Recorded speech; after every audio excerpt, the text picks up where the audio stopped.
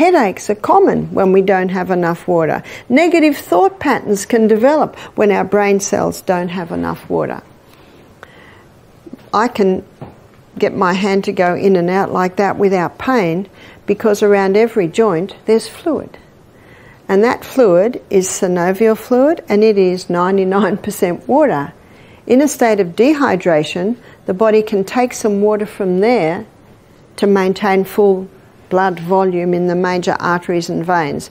And so if I have pain in there, maybe it's called arthritis, but actually maybe it's just a state of dehydration.